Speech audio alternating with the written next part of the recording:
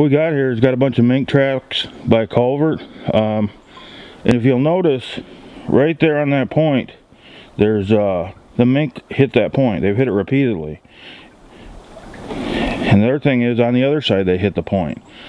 You got to set these points up when you're mink trapping. That's just the way it is. It doesn't matter if there's ice or not.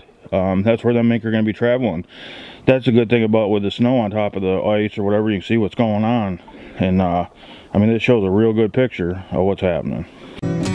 Right into this world all alone. God takes your soul.